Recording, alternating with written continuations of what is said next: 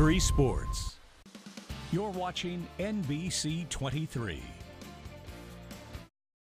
All right, you guys, thanks so much for sticking with us here on NBC 23. Joining us is our wonderful friend, Tom Castañeda, who is the marketing director for South Texas Health System, always telling us about amazing, impactful, beneficial events for the community. And today he is telling us about yet another one. This is Chalk the Walk. You got to tell us what this is about, and thanks for being here. Yes, thank you for having us. Well, Chalk the Walk is our basically a hope and inspiration walk that we do at South Texas Health System Behavioral. It is Suicide Prevention Awareness Month, and suicide is a serious health problem in the United States and right here in the Rio Grande Valley.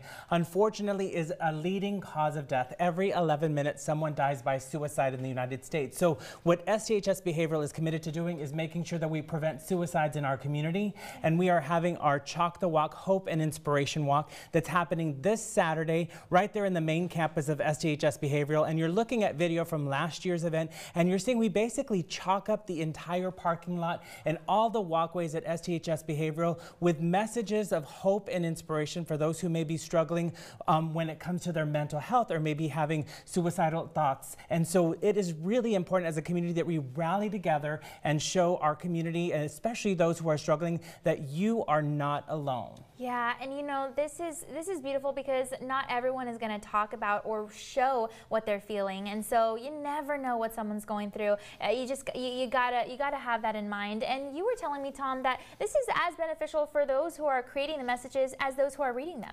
Yeah, so when you're doing therapy, you actually can do art therapy. Chalk therapy is part of it, and so it is beneficial to the person who's actually writing those messages because you're really basically improving your self-esteem. You have self-awareness. You're encouraging emotional expression, and basically it's helping you heal. So for a lot of people, it's also very therapeutic. We did some chalk art that we've recommended the community get involved, and so Texas Regional Bank recently did theirs, and they said that their staff came out and they were going to do it for 15 minutes. They ended up there for more than an hour. Wow. Because they were really opening up conversations about mental health as they were doing that art. So it's really important as a community that we come together. So we're encouraging businesses, if you can't attend the event, do some chalk art in your own walkways, your own driveways, at your offices, at your homes, throughout the community. We really want the community to come together and realize that we are all here. We are one community rallying together to support those who may be struggling. Yes, and you said it. I mean, maybe we'll meet someone there that's gone through what we're going through, or who has someone that is in a similar situation. And